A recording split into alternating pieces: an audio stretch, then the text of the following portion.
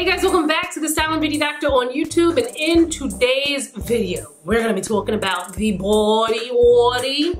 We're gonna be talking about Bacne, aka body acne. We're gonna be talking about body sunscreens, non-negotiables, and we're gonna be talking about how to get that body glow. Because depending on, where you live in the world, you might be able to go outside for maybe 5 minutes, and if you're gonna be outside, might as well be glistening and gleaming and looking all good. So, keep watching.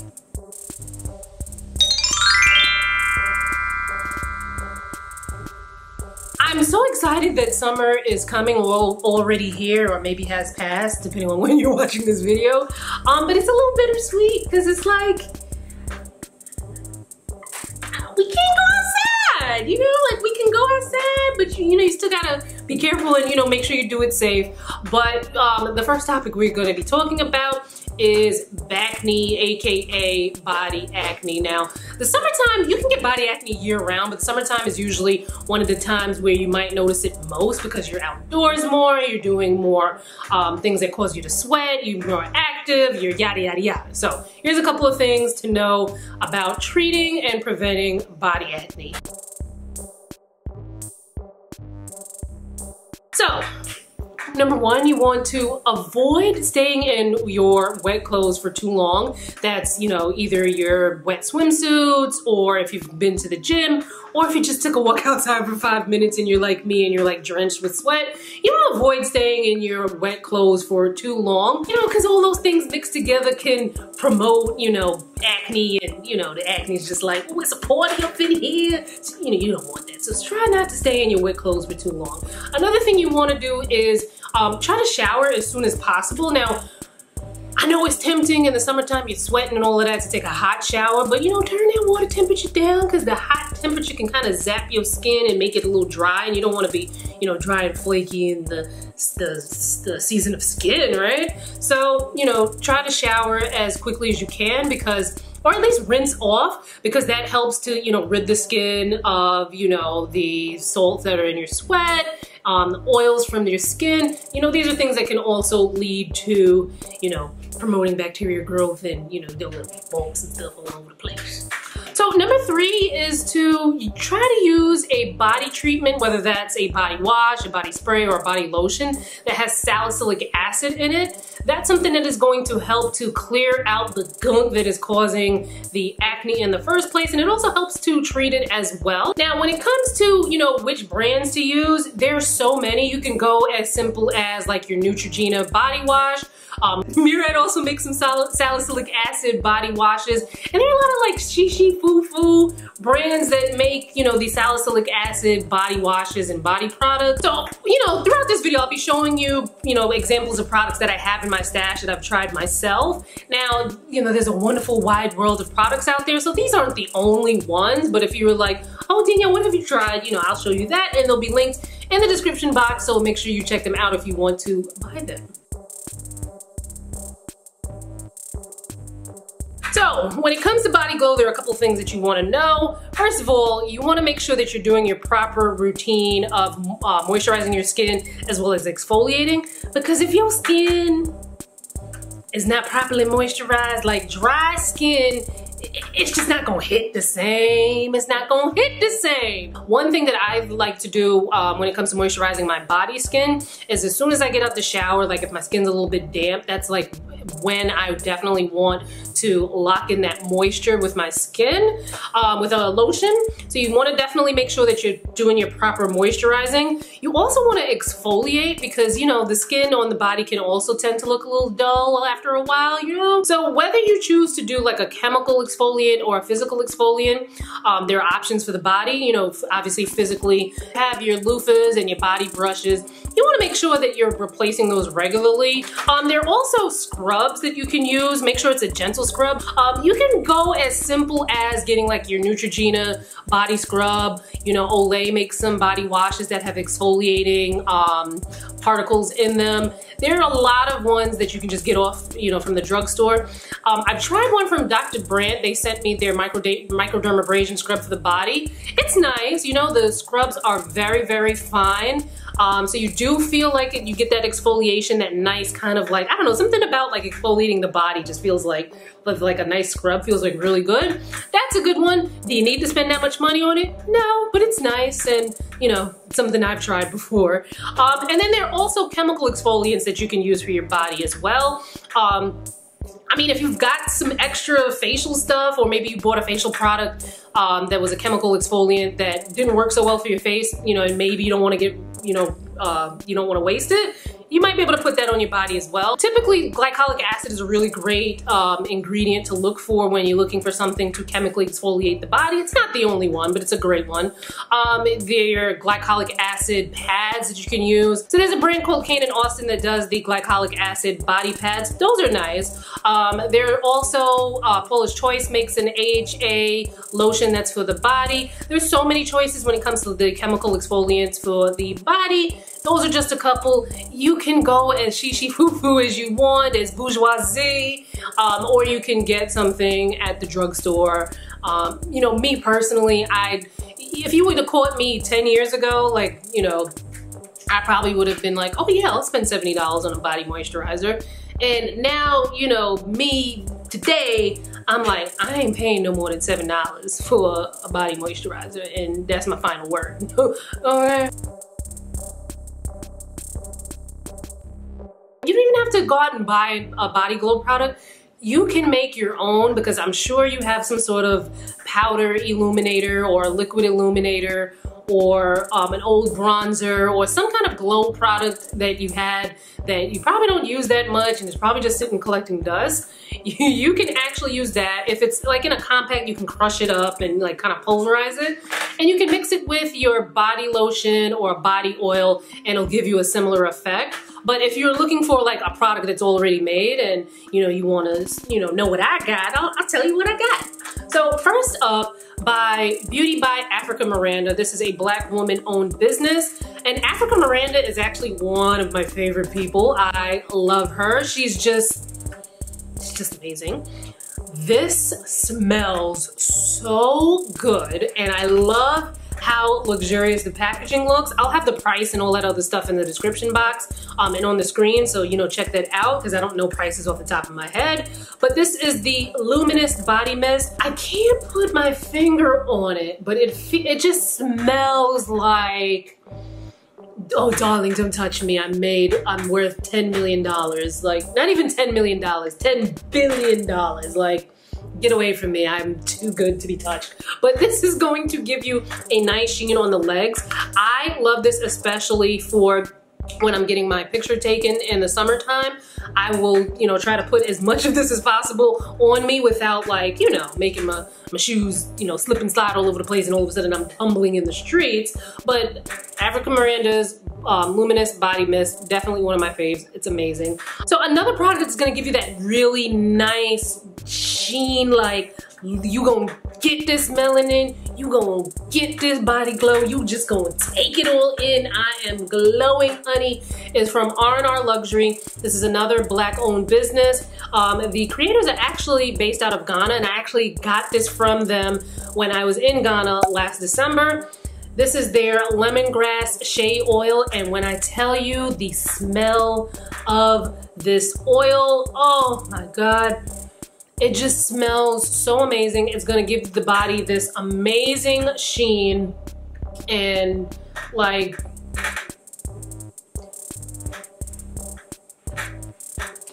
okay.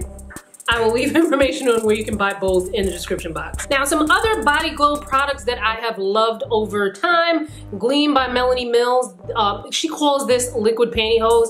The very first time I actually got to try this was when I was doing a beauty segment on The Real. What was that? Maybe 2 or 3 years ago. And Melanie herself put this on my legs. Okay guys, so I'm in the makeup room at The Real, and guess who I have with me? The Melanie Mills. The Melanie Mills. And guess what she's putting on me?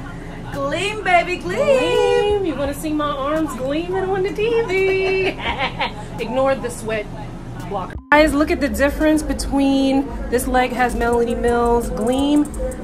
That's just my regular sorry leg. Liquid pantyhose. Oh my God, amazing. Now, I mentioned earlier that my legs are just like trash. No, they're amazing legs, but the, you know, the scars and the bruising and the things that I bump into and the cat hitching a rat on my legs, it just, you know, it could be better. This makes it look as if most of it, a good majority of it, is gone, and then you can take this and put the spray over it to kind of like lock it in.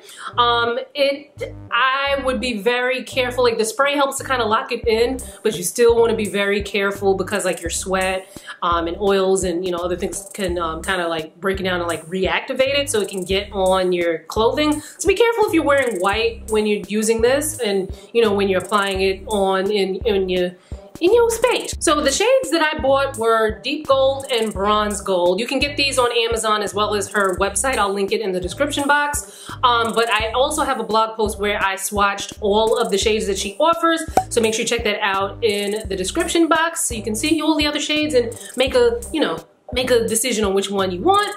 And then I also have the Natasha Denona Body Glow. This was something that I bought at the makeup show, I want to say in 2019.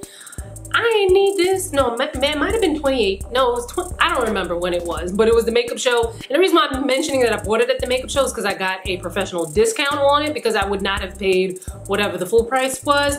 And I should not have even paid the discounted price, whatever that was, because it was maybe 30% or 40% less than the retail price.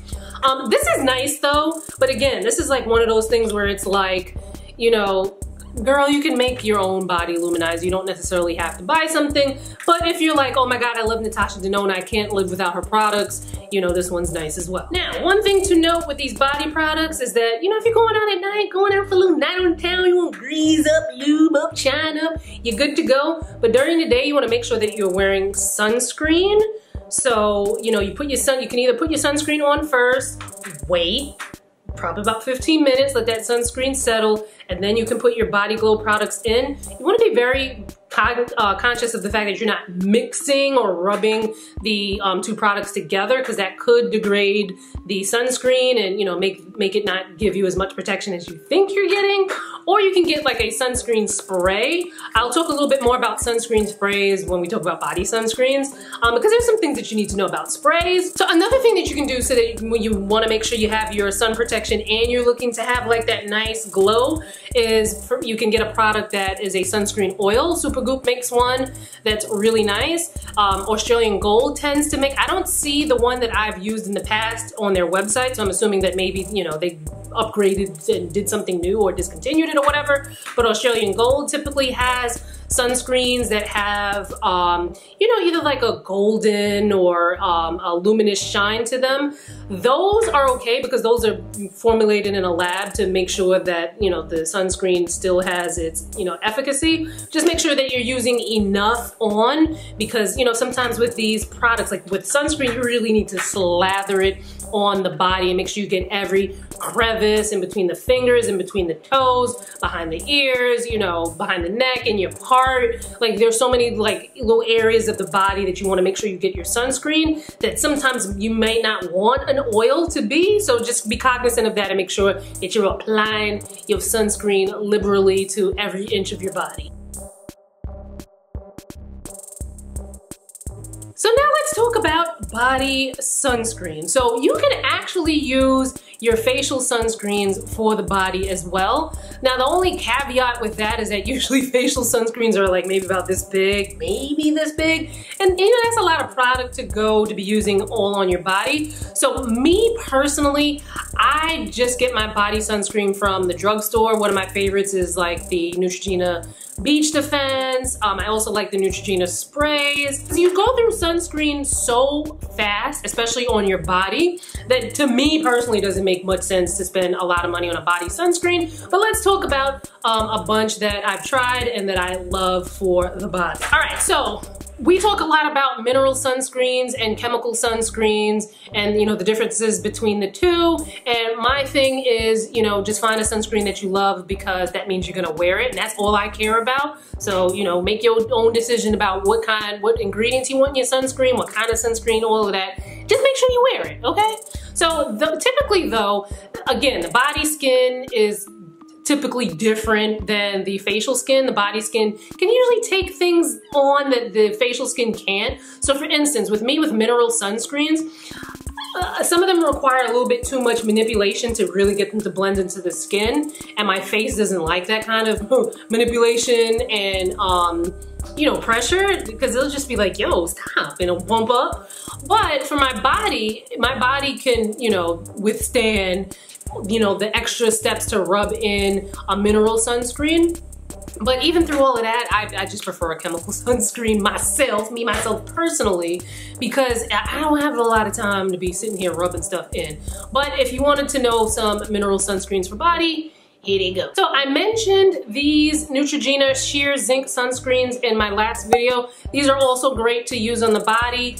This sunscreen stick, sunscreen sticks are amazing because you can kind of stick them anywhere because they're usually small and compact, and then you can just, you know, rub it on and rub it in the skin. Again, make sure you get your sunscreen all over every little crevice of the body. Another mineral sunscreen that you can use for your body, although it says face, they have a body version as well. You could use the Coats Flawless sunscreen. I reviewed this in my last mineral sunscreen video, so make sure you check that out. There's also the Verse sunscreen.